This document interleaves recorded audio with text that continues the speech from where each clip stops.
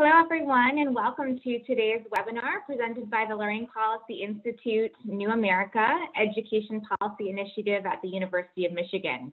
I am Hannah Melnick, Senior Policy Advisor at the Learning Policy Institute, where I co-lead our early learning team. We're really excited to be here with you today. And before we kick off our webinar, I'd like to start with some housekeeping. Everyone except for our presenters has been muted. We'll take questions through the Q&A button at the bottom of your screen. If you may write in your questions at any time throughout today's webinar, if you'd like to engage in discussion, please use the chat button at the bottom of your screen. And if you have any technical difficulties, please call Zoom support. This webinar is being recorded. The video recording will be emailed to you in a few days. The slides are currently available in the link in the chat box. For today's 1 hour, we have a very packed agenda. We're going to start with a welcome from Linda Darling-Hammond. We'll move to opening remarks from members of Congress and the administration. I'll give a brief presentation on the current ECE landscape, and then the bulk of our time today will be spent in panel discussion and Q&A before closing out. So to kick us off, I'd like to introduce Linda Darling-Hammond, President and CEO of the Learning Policy Institute. Thank you so much, Hannah. It is a pleasure to be here. What a wonderful topic for us this morning. Thanks to all who are joining us today and our co-hosts, New America and Education Policy Institute at the University of Michigan. We're here today to talk about a critical topic, how to ensure that all students, all children have access to high quality early learning on their way to becoming students. Research shows that nurturing early experiences are crucial for brain development, for learning, and for the ability to form relationships. Research also shows that gaps in access to early childhood education, which are opportunity gaps, turn into achievement gaps by the time children enter school. This moment has been a crisis for childcare. Despite the clear benefits of early care and education, as a nation, we have not made the investments in building a system that provides those resources for our young children. Even pre-pandemic, affordable early care and education were scarce. Only 54% of 3- and 4-year-olds in the United States participate in any preschool.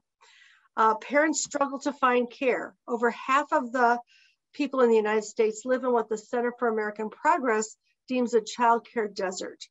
Where programs existed, staff have been far underpaid given their qualifications and the importance of their job. We all know that early childhood caregivers are often having to access government assistance in order to survive on the wages that they receive. Programs have struggled to make ends meet with what parents can afford to pay. During the pandemic, the status quo became absolutely untenable. According to the Center for the Study of Childcare Employment at UC Berkeley, we lost 20% of our early learning workforce in just the first 6 months of the pandemic. So we are in a situation where for many providers, with all of the extra costs of cleaning supplies and the other costs of creating a safe environment in the pandemic, the early learning programs were no longer financially viable. 56% of providers surveyed by the National Association of Education for Young Children in December said they were losing money every day. As a result, families, particularly women, have been giving up their jobs to care for their young children. Most importantly, young children are losing critical opportunities to learn. Preschool enrollment dropped dramatically during the pandemic, and this was especially true for children from families with very low incomes who most need the resources that early care and learning provide. President Biden's administration has been very responsive to these needs. In just over a year, Congress appropriated over $50 billion in recovery funds for childcare and early learning, and this includes $39 billion in the American Rescue Act. Given that our federal investments in early childhood total less than $20 billion in 2020, this response is truly historic. It has more than doubled the federal investment. It will be used to increase access for families, compensation for educators, and the supply of childcare. But we're here today because we cannot stop at this rescue package. We have an opportunity now to build a system that is better designed, in which the complex array of programs and funding streams are integrated in a more coherent way, a system in which educators are better prepared and better supported, a system that is easier for families to navigate, and one that reflects what we know from the science of learning and development about what children need. We're honored to be joined today by three amazing leaders who are committed to expanding federal support for early childhood education and are helping us to chart a path forward. We'll start with remarks from Congresswoman Rosa DeLauro, a dear friend and chair of the Appropriations Committee. She has championed early childhood education in Congress. She's been a longtime advocate for children and families, and she played a key role in getting the rescue package enacted, and no doubt will do so for the American Families Act as well. Congresswoman DeLauro.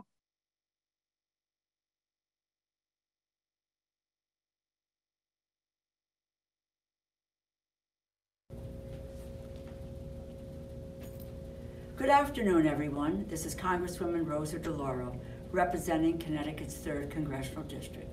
Thank you, Linda, for that warm introduction and for your work as President and CEO at the Learning Policy Institute. Now, more than ever, the work you and all of the members of the Learning Policy Institute do is critical in helping to inform smart policy decisions with evidence that reflects the real-world experiences of our educators, students, and families. During the pandemic, over 2.3 million women left the workforce, and even more women and women of color are working part-time because they cannot find full-time jobs. These women are not opting out of the workforce, they are being pushed out by inadequate policies. Part of that has to do with a lack of childcare. As chair of the Appropriations Committee, I am proud that we have been central to our response to this pandemic and provided much needed funding to deal with the crisis, providing $3.5 billion for childcare in the CARES Act. We also delivered on that transformational $1.9 trillion package, the American Rescue Plan, which provided nearly $250 million to stabilize and childcare centers at risk of closing, and an additional $15 billion in childcare aid for struggling families through the Child Care and Development Block Grant. But it is not enough. So I am pleased that the President's budget for next year requests long overdue investments, like $19.8 billion for early care and for education programs, almost $12 billion for Head Start, and $7.4 billion for the Child Care and Development Block Grant. Today is a new dawn. We have the opportunity to build the architecture for the future and use this as a moment to invest in childcare as a public good and address inequities and provide a lifeline for the middle class while lifting millions of children and families out of poverty. Thank you.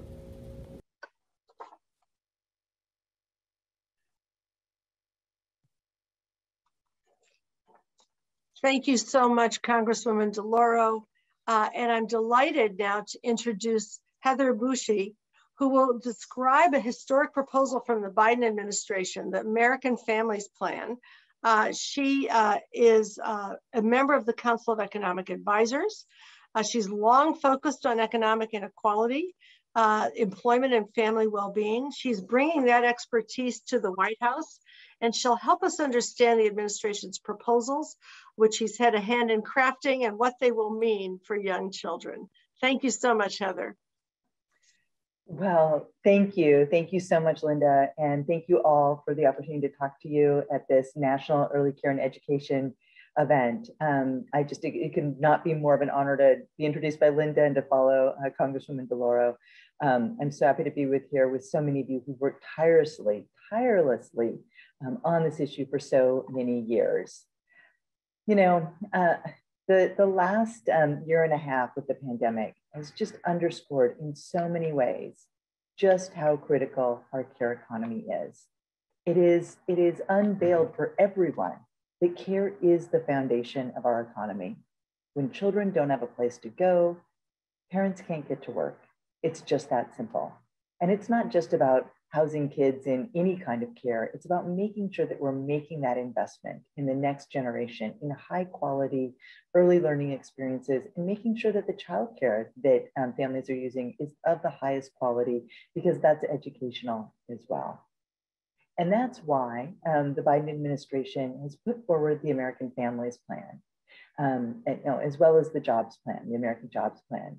Together, these two packages are significant investment in our nation's infrastructure, in all of our infrastructure, the physical infrastructure and the human infrastructure. The core idea behind the American Families Plan is that greater investment in children and young adults will in the future yield a larger, healthier, more productive workforce. This is about the workforce of the decades to come. How do we make those investments to make sure that the United States remains economically competitive and has a highly talented, highly skilled workforce that can drive our economy forward?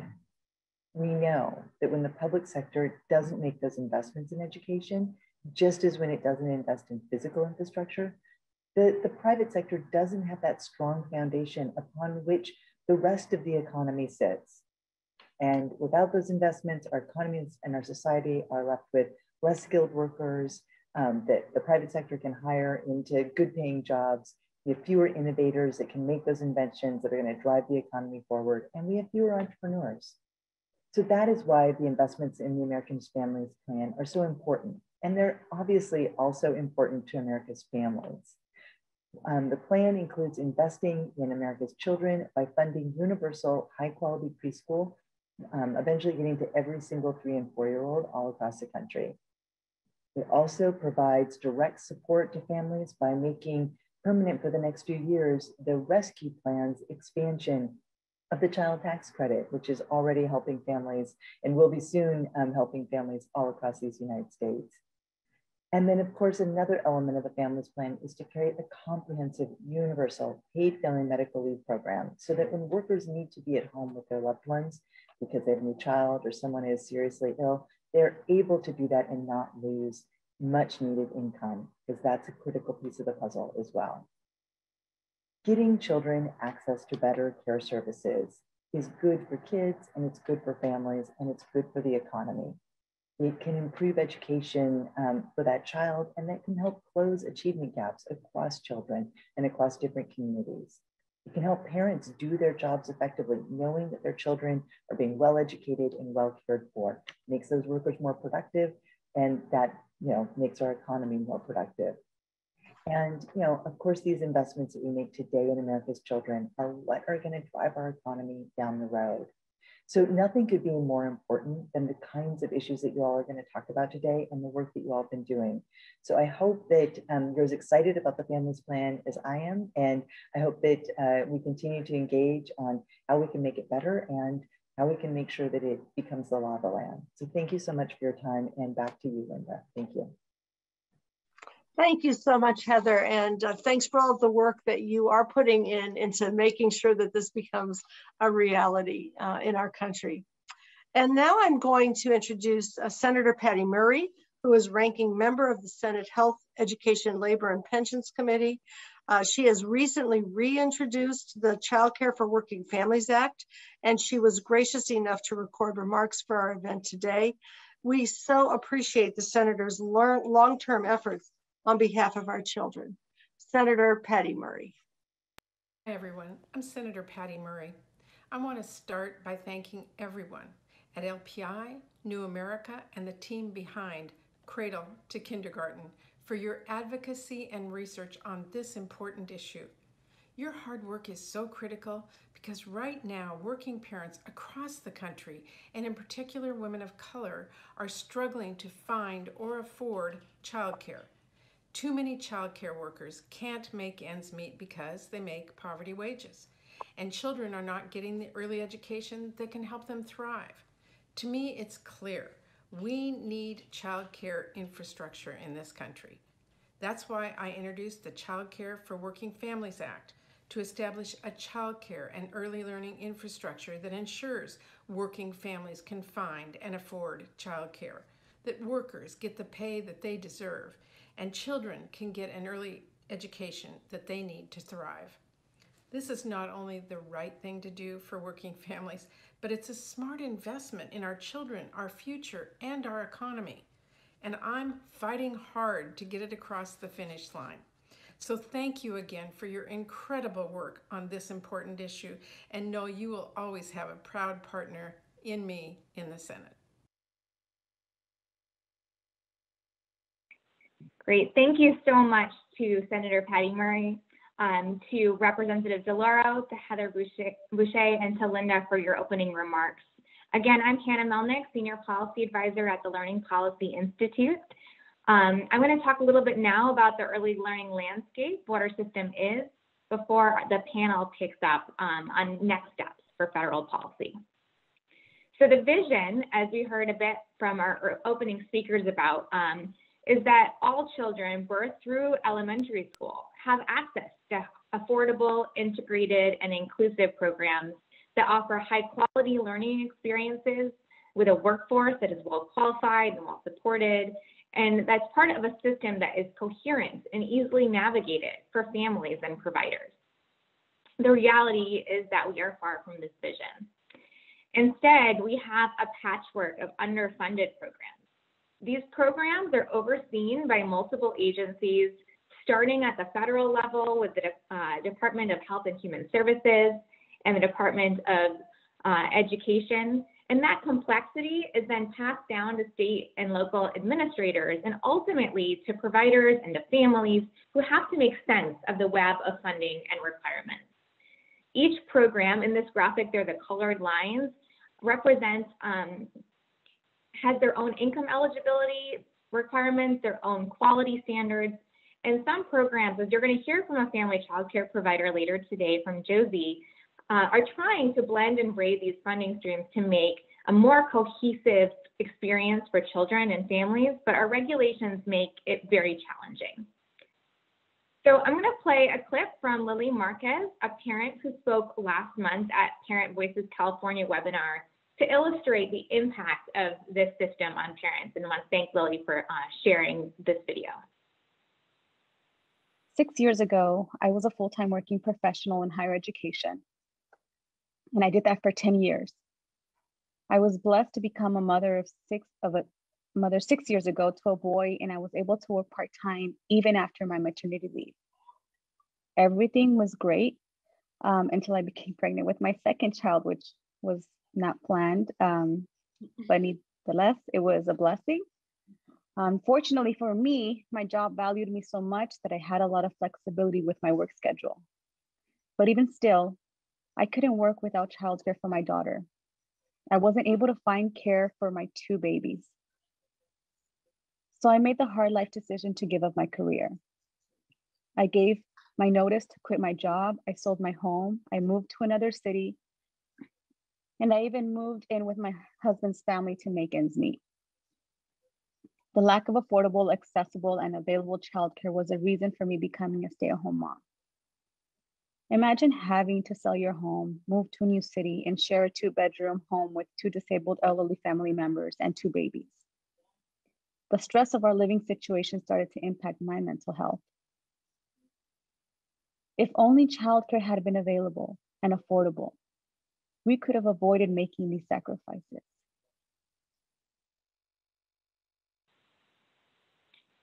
So I just want to thank Lily for sharing that story, which is unfortunately far too common and resonates with many of us who are parents. So many families lack access to care. That's one of the challenges that we're dealing with in our system. And for example, just 17% of eligible children have access to the subsidies that can make childcare affordable.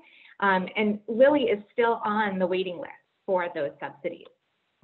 Programs are also segregated. This is a problem because research shows that children benefit from learning in socioeconomically and racially, culturally diverse settings. Yet we sort children into programs by their family's income. For example, those families with the children with the families who have the lowest incomes are eligible for Head Start programs. Families who can afford the exorbitant cost of childcare are in private programs, and so on. And not surprisingly, early childhood programs are also twice as likely to be nearly 100% Black or Hispanic as a first grade classroom, despite the fact that we know our K-12 system is also far too segregated. Again, when children have access, the program of the quality they get in their subsidized programs varies widely. Just as one example, a 4-year-old child in California might go to a state preschool program or a Head Start program. In the state preschool program, the teacher is required to have just a few college credits and has an 8-to-1 ratio. And in the Head Start program, that same child might have a teacher who has a bachelor's degree in early childhood and have a 10-to-1 ratio. It's not equitable, and it doesn't make sense. And finally, and so importantly, we are unsupporting our educators. So educators who are disproportionately women of color get little to no professional development, they're chronically underpaid, and this leads to is not just inequitable, but it leads to rapid turnover, which is a problem for providing quality care. I'm going to show a chart that shows briefly to just illustrate this problem. This shows two things. First of all, our preschool teachers and child care workers are grossly underpaid. And then second, there's this discontinuity where a child turns from 4 to 5 and goes to kindergarten, and suddenly their teacher is compensated at a completely different level. It doesn't make sense, again, and even this is also within a field of education that is overall underpaid. So what is the path forward? The Learning Policy Institute, our partners at New America, and the authors of Cradle to Kindergarten have all developed complementary recommendations for a path forward toward the vision that we laid out earlier. We all agree that there needs to be federal support for early childhood, significant federal support for childcare where the federal government already plays a lead role, but also federal support to states to expand upon the progress that they're already making towards universal preschool. What I hope that you take away from our panel is that what we don't need is yet another new program to add to the tangle we saw earlier. Instead, we need programs that are going to be high quality, and that's for all children, no matter how they access the system. Programs that are integrated socioeconomically, linguistically, and racially. And this means allowing families to access programs no matter their family income, whether through universal programs or sliding fee scales. Programs that are inclusive of children with special needs. So children can access care in the environment that is right for them and have services from birth through the early elementary years that are going to be seamless.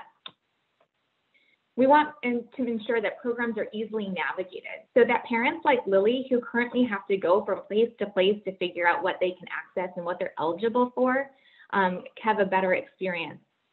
And finally, this is all going to require that programs be coordinated, and that starts at the federal level. And I believe that AJ and Miriam will speak to that on our panel.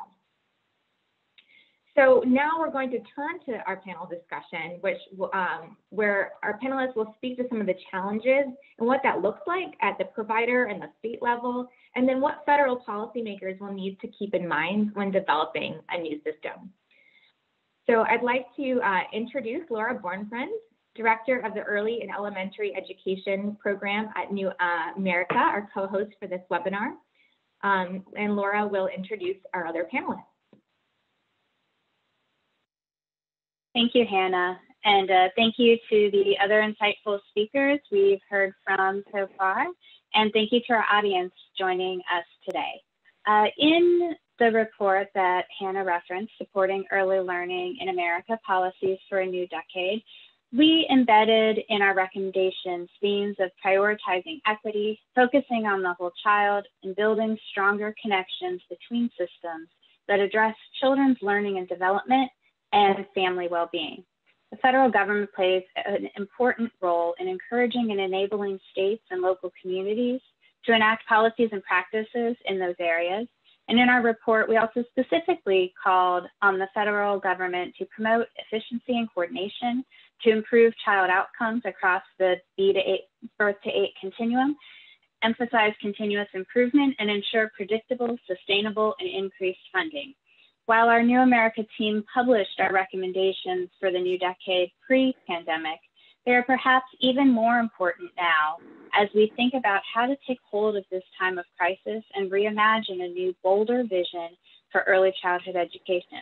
And during this last year, we know too many families and early care and education providers and educators have been harmed by the fragility, inadequacies, and inequities of our existing policies and systems.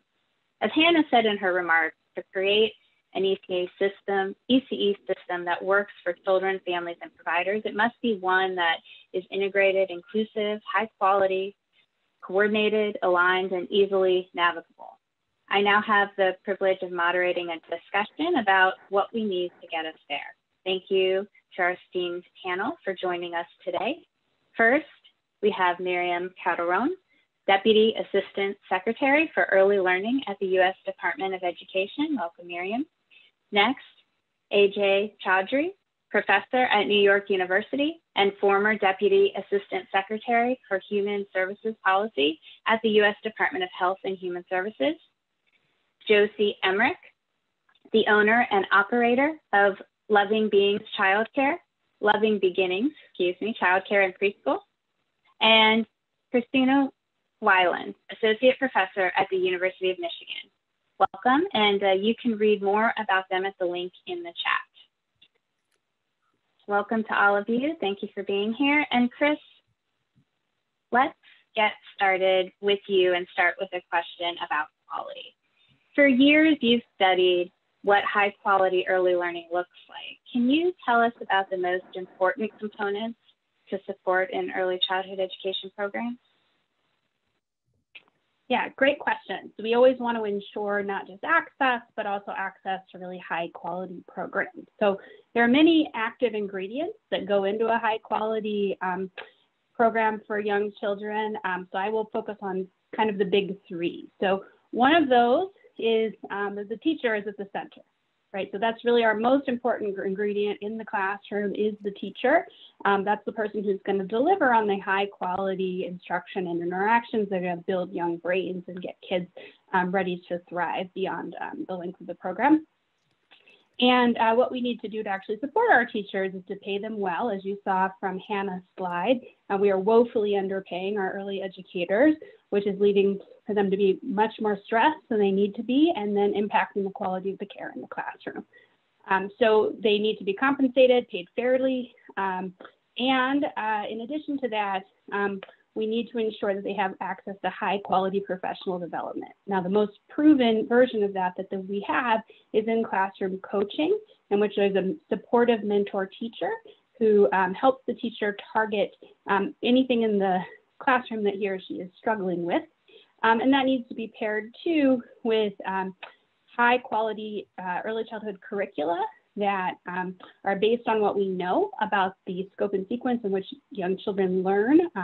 Play-based intentional interactions are pretty much universally acknowledged across the field as really important for supporting young children's development and getting them ready for school.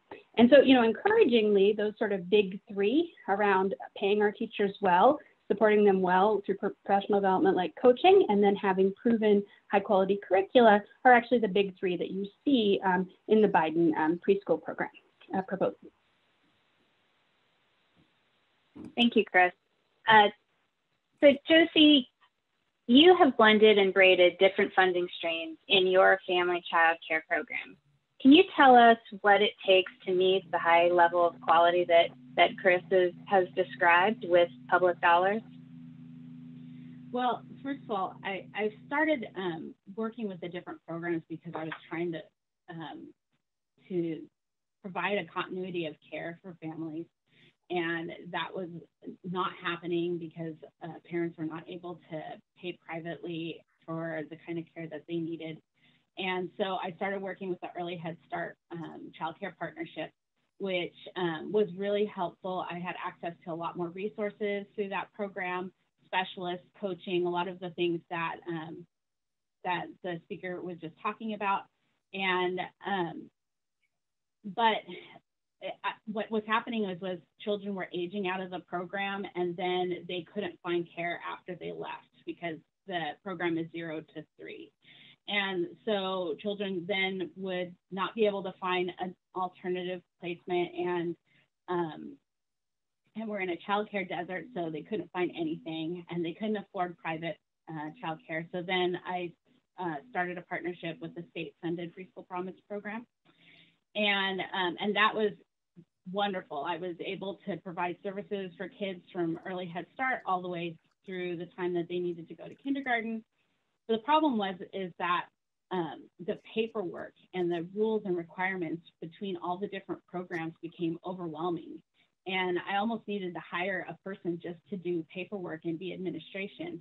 I didn't want to be an administrator. That's not why I came into this. I have a master's degree in early childhood inclusive education, and I wanted to be with kids, but I was finding myself like sitting in an office doing paperwork all the time and spending nights and weekends and doing to meet all of the requirements of both programs. Because I was also on the receiving subsidies for childcare related employment related childcare subsidies. And so that's a whole nother contract that I had to deal with.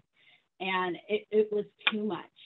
I loved the resources. It was amazing to have the coaches and the mentors, and I got pay increases. So for the first time I had access to paid time off, which was amazing, but I was so burnt out and I couldn't continue on like that. So I ended up letting go of my early Head Start contract this last winter, and it just became too much of a challenge for me to be able to work with all of the programs. And I was heartbreaking because I had been working with these children for a long time, and I really enjoyed having birth through kindergarten. So it's a lot to have to manage different programs, and if the services were more integrated, it would certainly have allowed me to continue on with all of the programs and be able to serve families in a more cohesive way. Thank you, Josie, for providing that real world example about the challenges of, doing this blending and braiding at the program at the program level. And yeah, that sounds really daunting. Miriam, you've had experience with public dollars and providing early childhood education as well at both the public school level in DC and most recently in Oregon. Can you talk a little bit about the challenges at the state and local levels in assuring high quality early learning with federal dollars, and just reflect on also what could be easier? Sure. Thanks, Laura. First, I just want to thank LPI and New America for including me in this conversation. I am just really excited to bring everything that I've learned from my experiences as an administrator, especially at the state level in these past 15 months, to my new role at the department at a time, as Dr. Boucher talked about, when the president has called for such transformational investments in early learning.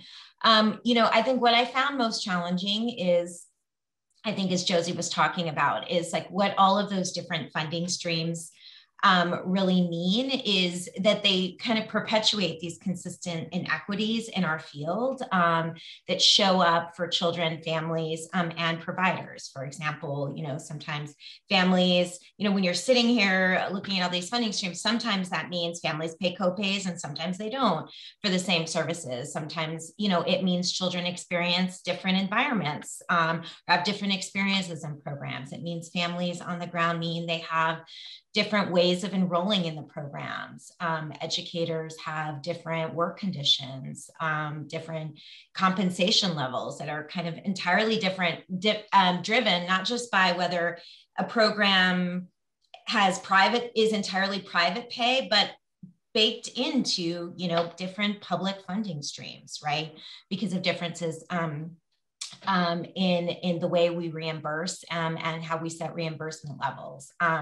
So, I think that we just have this huge opportunity with the size and scale of the investments that the administration and the president is calling for in the American Families Plan to, I think, transform the way we finance birth to 5 systems and states.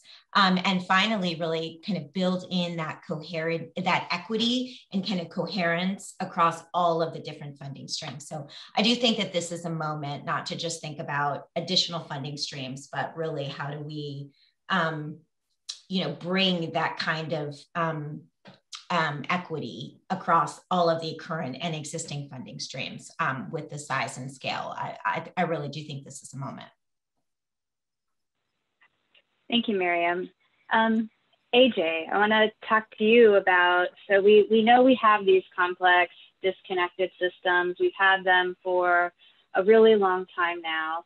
How can federal agencies work together to really bring more coherence to all of these different programs and bring that coherence to at the state level as well?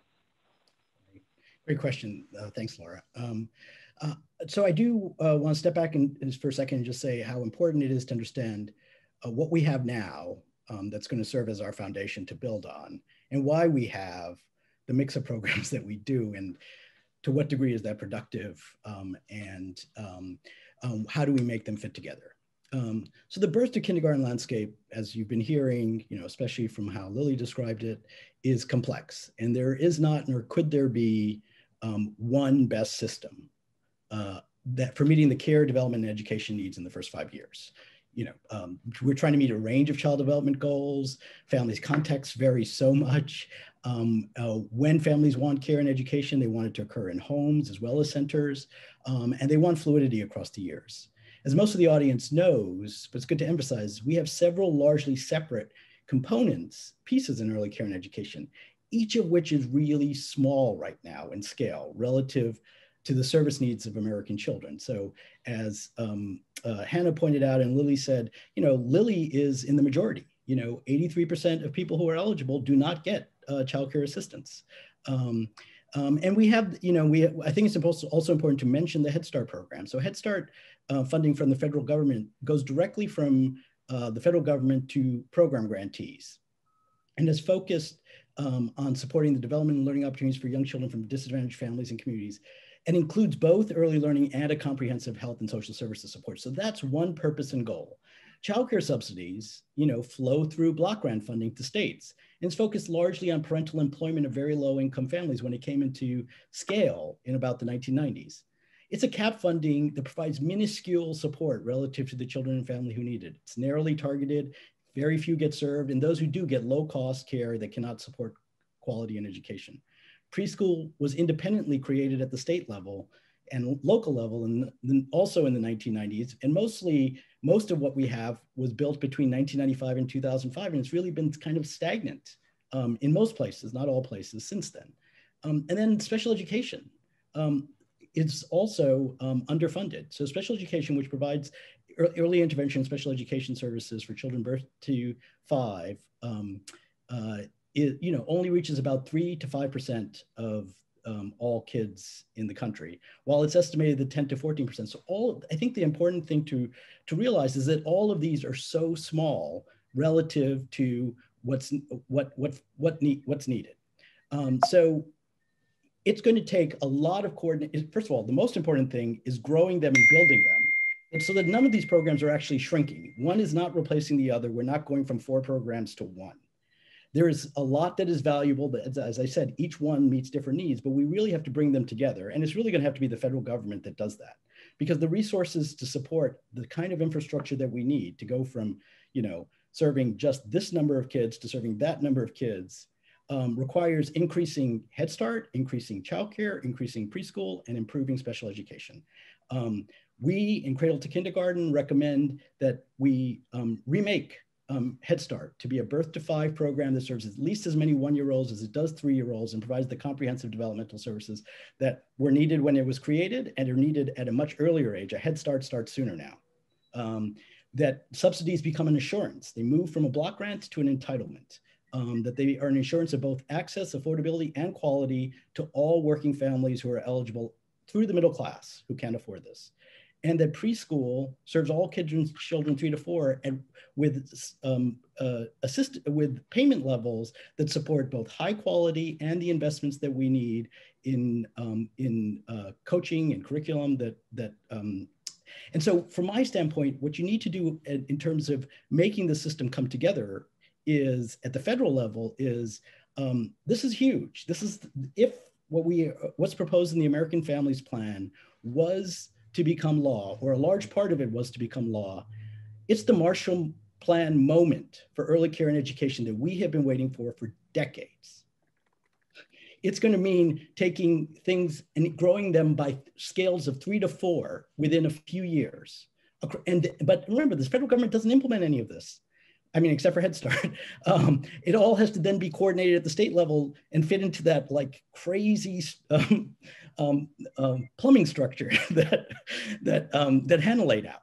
So what we're going to need at the federal level is, and both the U.S. Department of Education and the U.S. Department of Health and Human Services play important roles. You know, 2 of the funding streams I just mentioned flow out of one, and 2 flow out of the other. And they both connect to a lot of other services like early ECE, you know, elementary school and education, and TANF and other programs. So both are going to be needed. What I have said is the first priority at the federal level is that we're really going to need, and I hate this word, an ECE czar, White House leadership that really says, you know, we're going to be increasing early care and education from almost little to a lot, to everybody within the next few years.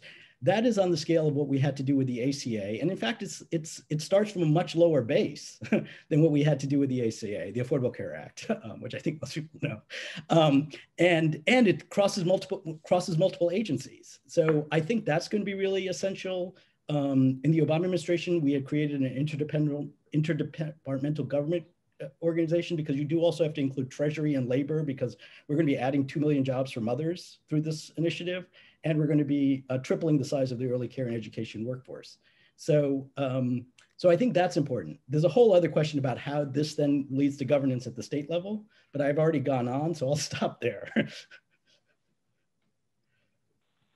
Thanks, AJ. And we can come back to more on about the state level and what the federal government can do to help you know, really bring that coherence at the state level. But there was a question that came in from the audience that I want to jump into, and I think that this brings up a really important point: is that where does support for home-based providers, family child care providers, come in? Because they are, this question notes that, you know, so they're not left behind. And I think, you know, sometimes their family child care providers, much like kindergarten and first grade, are often overlooked in some different ways. And so, you know, how do we make sure that they're included and meet the, you know, sometimes unique needs that family child care providers have? And, you know, I'm curious to get all of your perspectives on that, and Josie as well.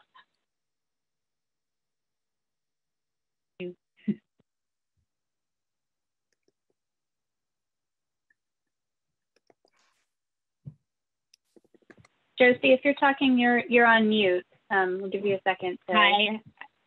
I'm not sure if you guys can hear me. I lost connection for a second. I'm sorry. I did not catch that whole question. I was trying to reconnect. Oh, no worries. So let me just repeat it real quick.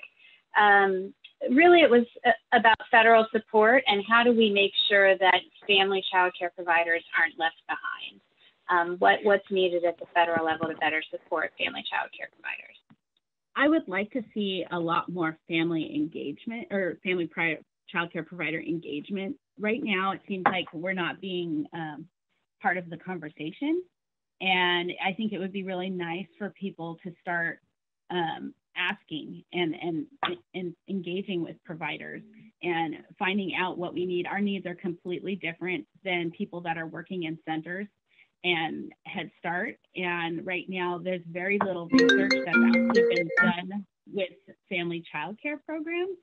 And so I really think that part of this needs to be that that we're really engaging with the providers that are doing the work.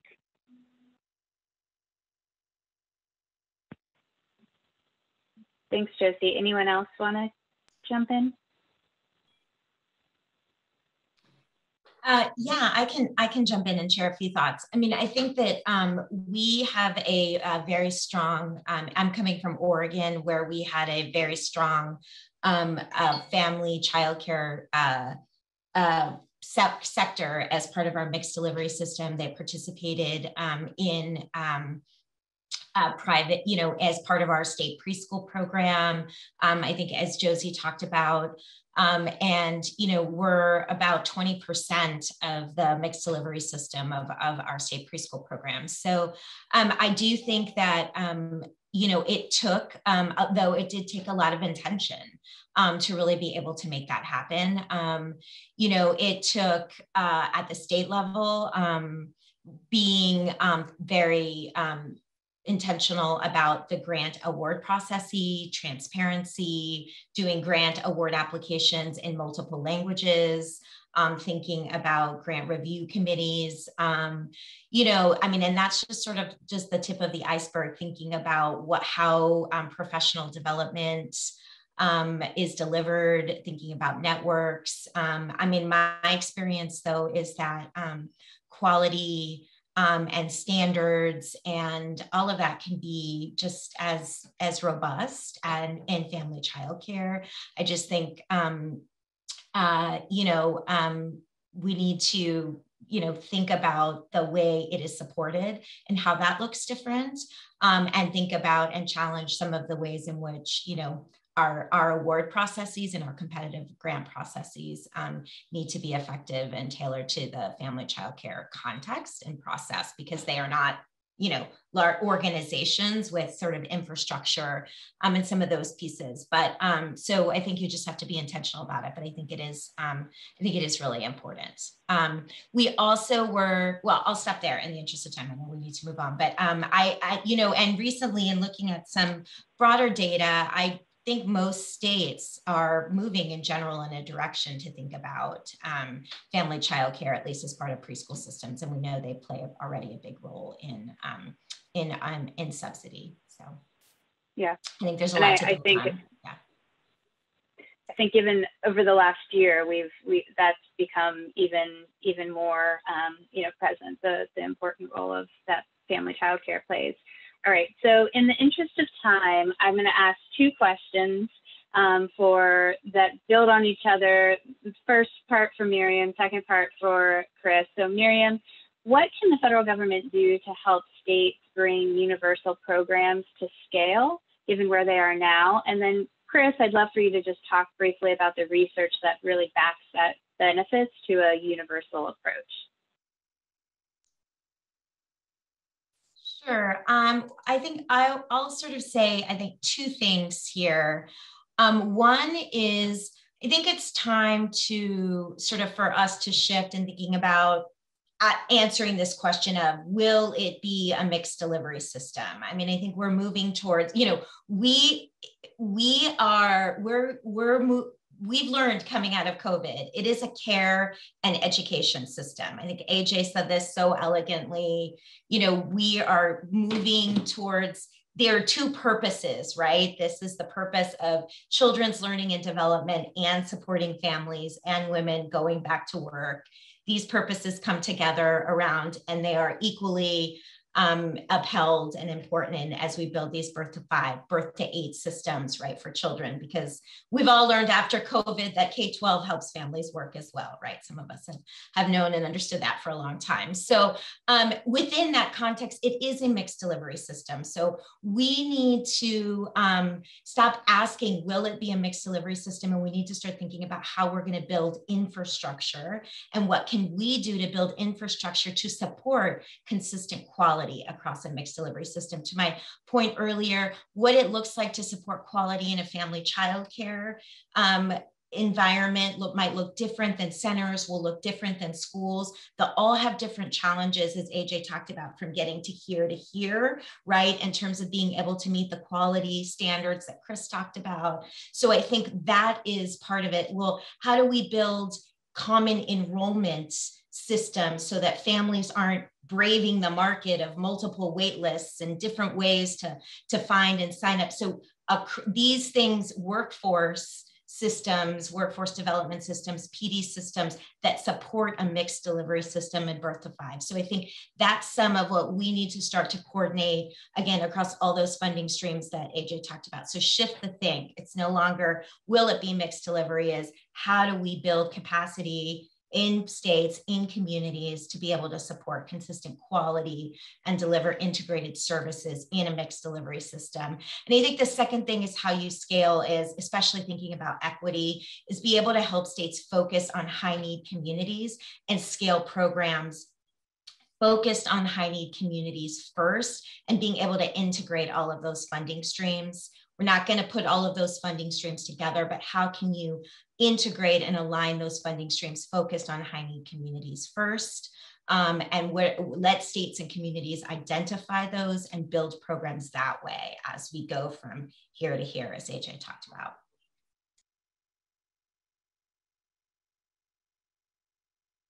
And picking up the second part of your question, Laura, about the research behind the universality approach. So, we know that all kids benefit from universal pre-K, no matter what their demographic characteristics are. We sort of universally see this across the literature.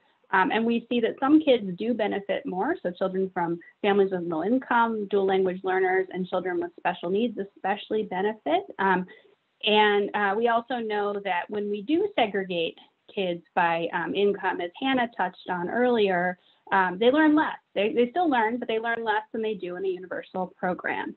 And so the kinds of approaches that Miriam's talking about, where we try to get to universal access to high quality care and education 0 to 5, and start with those communities where we have higher concentrations of those who can benefit most, makes a lot of sense from a research and a practical perspective. It's important to note that we don't have a lot to say, right, on the 0 to 3 universal side, and that's because, well, we really haven't tried it in this country, right? So we need a lot more investment and research on that end, because we know that most infants, all the adults in their household, at least pre-pandemic, were working, right? And so there is a tremendous need for high quality care across the income spectrum. Thank you. All right, AJ, we're coming back to you. So assuming that federal funding is really in place to pay for universal access, to pay for the quality early childhood education we need, what should governance really look like at the federal level to ensure alignment from birth through the early elementary years? And what are your thoughts on how we could get there? Yeah, so I think this picks up from what I was saying before. So I think in addition to having national leadership, obviously, administration leadership from within the White House to move this forward in a robust way quickly, we're going to need both the Department of Education and Health and Human Services to continue to play leading roles. And this is going to really make intergovernmental work important. But like we said, there's going to be labor standards, there's going to be increased pay compensation, there's going to be childcare tax credits, which we haven't talked about, but which are super robust and serve even more families than the assurance would. And I think to make all that work, you'll continue to need an intergovernmental intergovernmental policy agency. Again, reporting to the czar for the period in which I don't think you need a czar forever. I think for 3 to 5 years to get this going and get this on the ground, you do. But I do think, and I do want to say, the bigger challenge is at the state level, right? The federal government sets the parameters and provides, and will have to provide the lion's share of this funding. States, otherwise we're going to have even more patchwork system than we do now, if it's not mostly federal. And so at the state level, we did a lot of work, Chris Weiland, Taryn Morrissey, and other of our co-authors and I, over the last 5 years working with states, including the state of Oregon and the state of Colorado, and all the states, as they're getting ready for this moment, or as they wanted to be in this moment if it was to occur have really come to the conclusion, I think, the ones that have really thought about it, that you're going to have a single governance structure. So Colorado has a bill right now that's being debated, supported by the governor, to create a single cabinet level agency for all early care and education. That exists within the Department of Education in a similar way, though there's still things being done in Oregon to support that being even more integrated. But I think that in order to make these resources work coming down from the federal government, at least preschool and childcare need to be integrated at the state level. And that's going to be controversial, and it's not going to be easy. But if you're not going to do it when you're here, you're never going to get there. You're never going to get to here in a good, cohesive way. Because in the plan, as we lay out in Cradle to Kindergarten, as I see in the president's plan, more than half the kids who get preschool assistance or preschool enrollment are also receiving childcare for the summers and the weekends. That has to work seamlessly. Half of them will be in community-based programs. Half of them will be in schools. That's, making all of that work is going to require integration. And I guess, really joint leadership. And it really should be a standalone birth to 5 agency that reports directly to the governor, is my sense. Anyone else want to weigh in?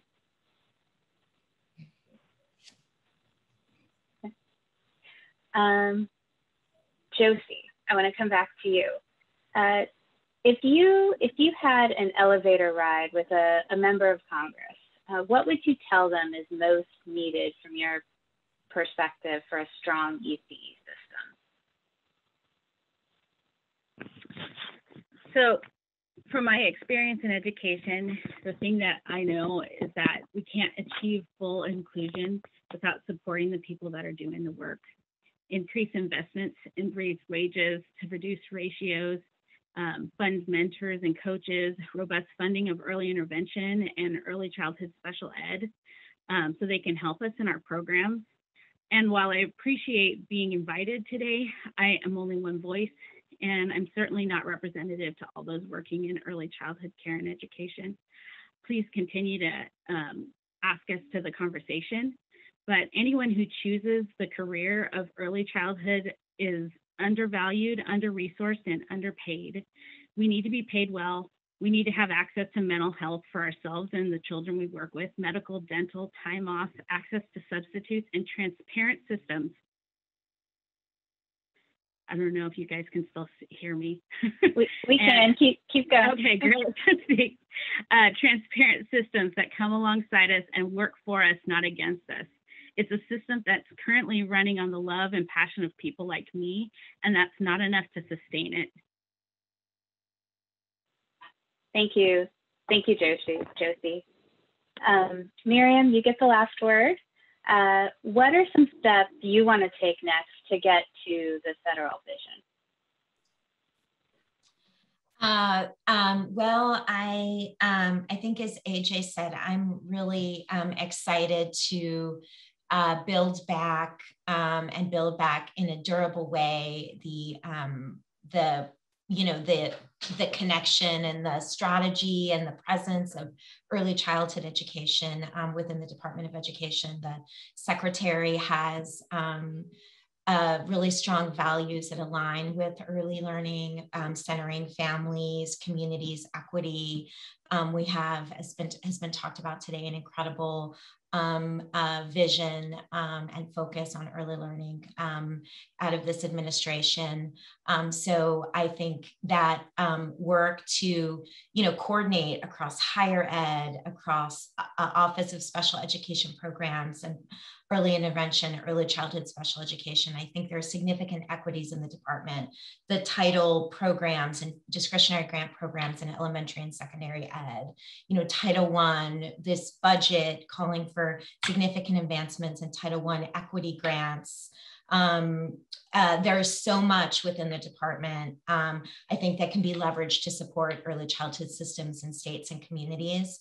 So focusing on that and the work with the Department of Health and Human Services is I think a huge priority for myself, the secretary, I think is needed at this moment. So I really see that as an important part of my role right now until, you know, the czar arrives. I think the field needs us to really be not just, you know, coordinating and collaborating around program administration, which has been happening and has continued to happen even across the past 4 years. And, you know, my gratitude to the career civil service staff at the department who have really kept that going in a really important way. But I think that, you know, the policy coordination needs to be brought back and elevated. And I think especially as well, the work around the early grades. If we achieve this vision, kindergarten and first grade needs to look different.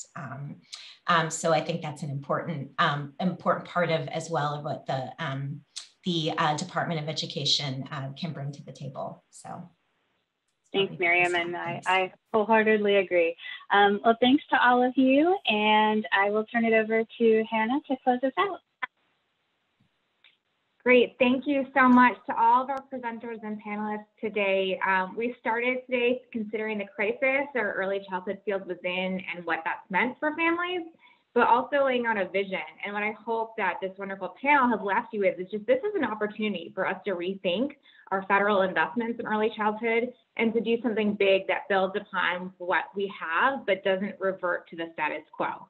So I want to thank our partners at New America, at the Education Policy Initiative, and authors of Cradle to Kindergarten. LPI and our partners have some wonderful resources on this slide and available to you in the chat box. A recording of this webinar is going to be shared with you, as well as many of the resources we shared today via email. And finally, I'd like to mention that a survey will appear in your window when you leave the webinar, and we really appreciate your feedback. Thank you so much, and we hope that you have a wonderful day.